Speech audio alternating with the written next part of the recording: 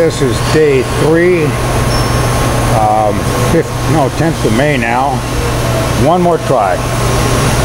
This stuff was in the bottom of the barrel. It looks more moist, and so it's netting. And we'll see if we get any mineral oil to squeeze.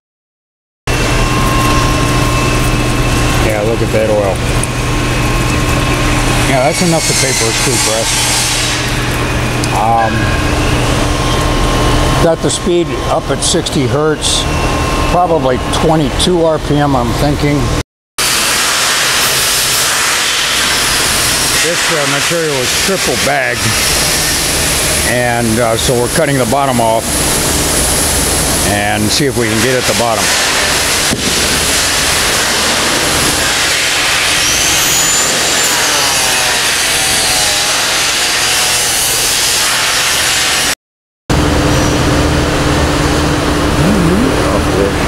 It looks like it's got netting in the bottom full of oil. Yeah, let's feed that into the press.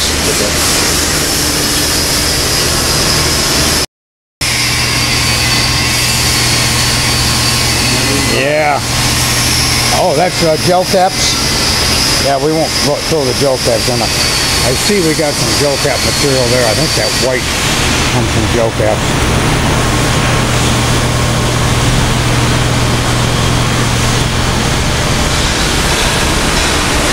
We've left the press running the whole time. Now the cone gradually worked its way shut. Acid test. Can you do that and get away with it? You have other problem.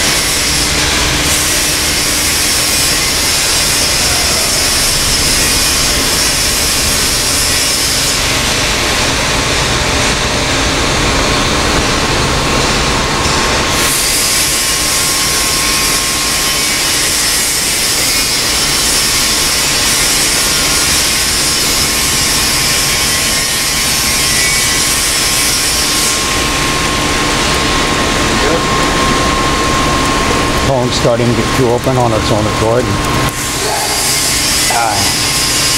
None of us touched the thing. You remember the block of stuff we threw in at the end.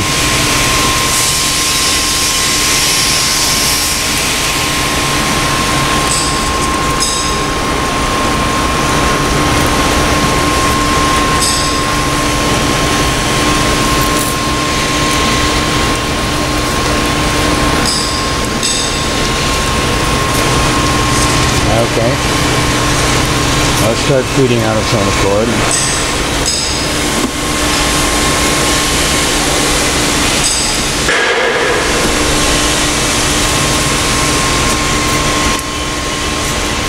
This is what we were hunting for.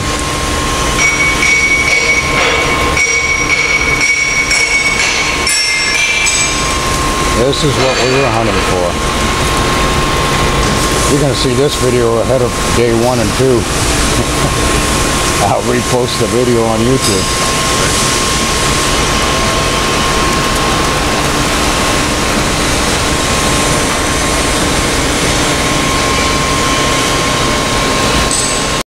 Okay, we opened a cone to clean out the press, and I threw in pieces of styrofoam, stuff like this, and it's what's pushing out that residual material.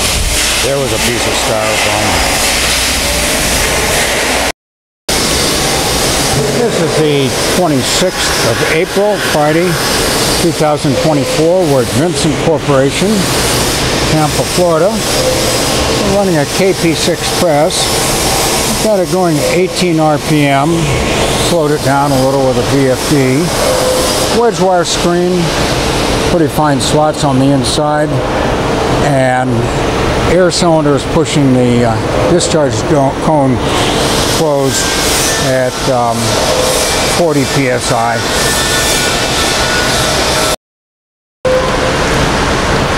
Okay, we just threw in a clump of gel caps. We started out with some of the clear material, and that, oh, this is the gel cap stuff coming through the gel caps. That's not from the clear material. You can see how this material has been shredded into small pieces. A little bit of the clear stuff left over from when we just started a few minutes ago. But there's my press cake coming out. Heavy stuff. I'm curious how it goes through. Yeah, I think you had some and it went through okay. Material slices real easily.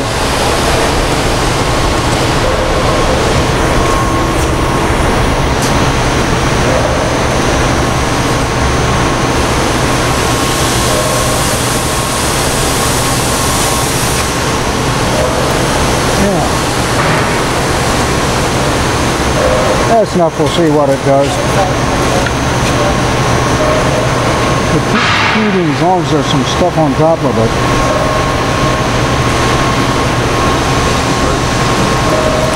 And this is just a 6-inch press. And it'll stop feeding pretty soon until we throw more stuff in here. Okay, we're going to start feeding this material. Full inlet hopper.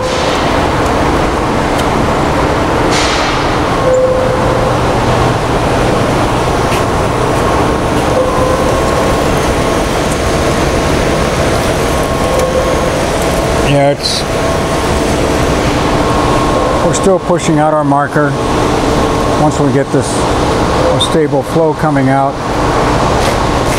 You need someone to help you? He could also help feed. Keeping up is okay. We're getting high throughput here. Okay, we're continuing our test. We got some liquid came through here, but that's from some gel caps. We tried to snag and shake the gel caps out, but some of them definitely get past us, and so yeah, you don't see any liquid on the screen. Even if that was oil, it wouldn't be enough to pay for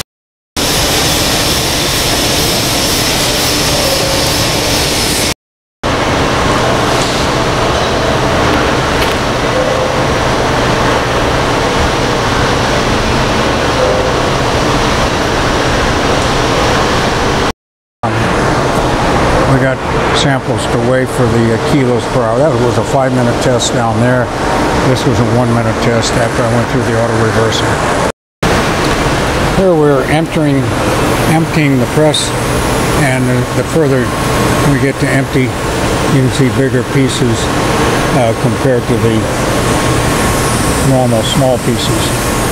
So the shredding action, that's what goes on in the press. Again, no oil, no mineral oil separation.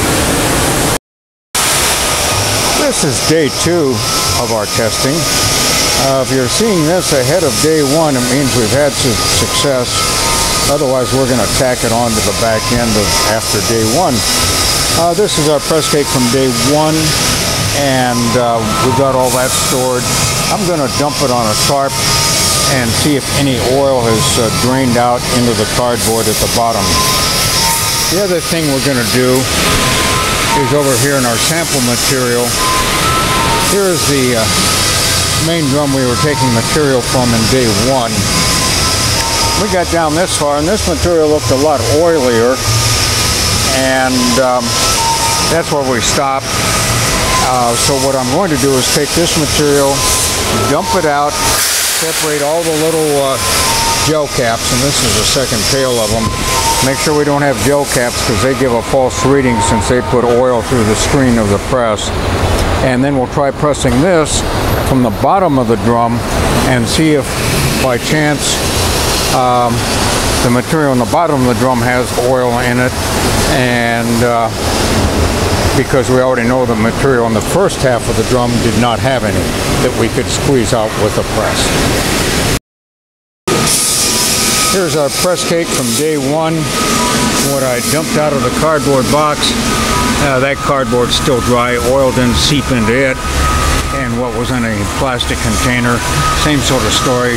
A little shiny at the bottom of the container, but definitely didn't get a puddle of oil out. This stuff is still as it came out of the press. No oil draining out from that.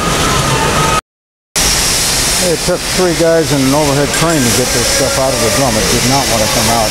I was going to cut the drum with an angle grinder, but eventually we got this out. And here's the material we're going to be pressing.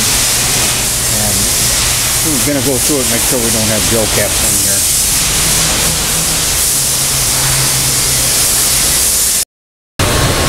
Okay, yeah, we're going to start feeding this material. We took it all out of the drum.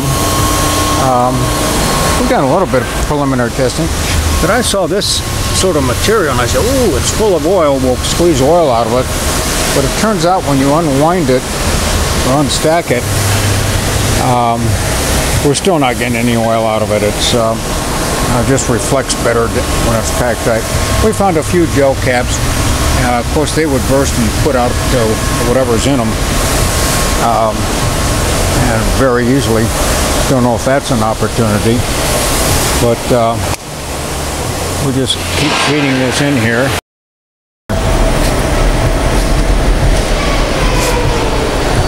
Oops-a-daisy, cake's not coming out. Well, there it started on its own accord.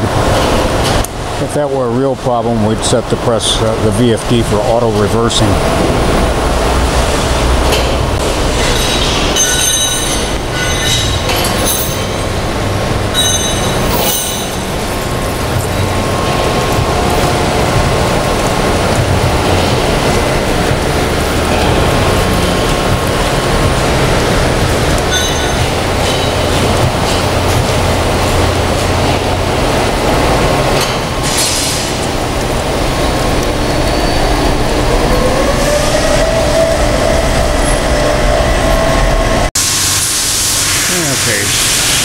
Here you can see the purple netting coming out, mingled with the full clear sheet.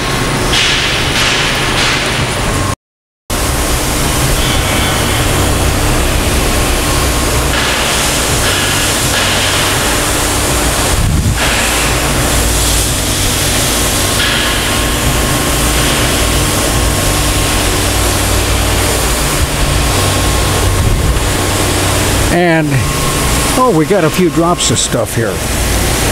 Very minor amount of oil being separated.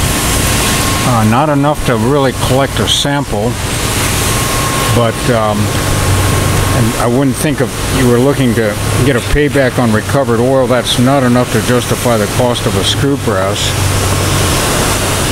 Or if you were running gel caps in there and wanted to squeeze something out of them, yes, there would be value there.